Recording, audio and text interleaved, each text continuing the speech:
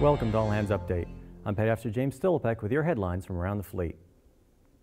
The Navy recently committed to fully investigating the safety of its uniforms. 2 uniform working groups were established January 14th.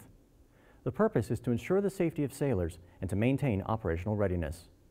The groups will decide if an update to our uniforms is necessary and determine future requirements for working uniforms at sea. 3 guided missile destroyers in the Nimitz Strike Group Surface Action Group, or SAG, departed for a Western Pacific deployment January 14th.